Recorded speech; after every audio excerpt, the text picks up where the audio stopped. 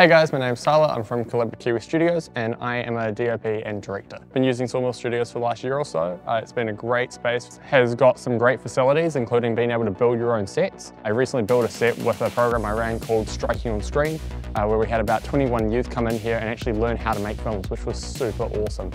So we used Sawmill Studios as a pre-production office. What we did is we made our call sheets here, we did lots of our meetings, great place for out-of-towners to travel to.